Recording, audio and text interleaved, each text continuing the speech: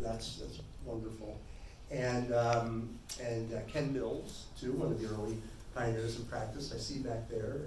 And if there's anyone else back there from the early years who I'm missing, please forgive me or raise your hand. Also, wanted to thank, in addition to Carl, the rest of my staff was so wonderful over the years. The woman in the center, Eliana Hernandez, who retired about 2-3 years ago now, and moved with her husband, who's to the right, to her left. Move about 2 feet. Oh, okay. No, move over a little bit. Right there. No problem. No, get your face right in the light. You're. What did they do, a dance? Wait. That was pretty good, but not perfect. You got it.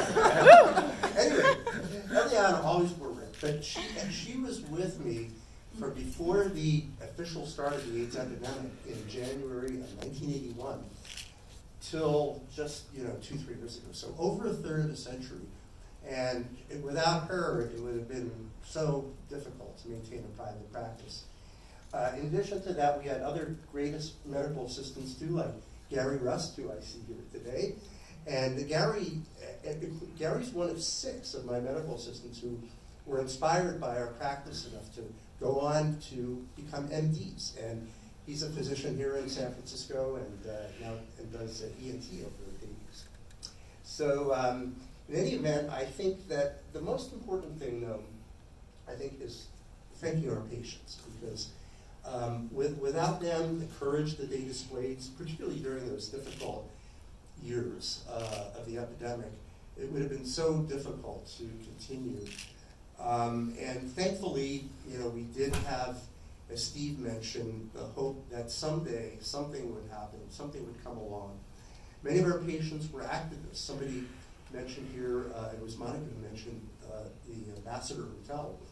And one of our patients actually was the manager of that whole institution and went on to become one of the biggest AIDS activists in San Francisco, Hank Wilson, and who unfortunately passed away a few years ago. But with patients like that, they were able to prod both government and industry to move on this and to come to develop new treatments that eventually resulted in the situation we have today, which is certainly much better. So I hope I didn't forget anybody there, but also thanks to you guys from SFGH and Ward 86 here, because you've always been an inspiration, and certainly your San Francisco model has brought attention to our city's response to the epidemic. So again, thank you all very much.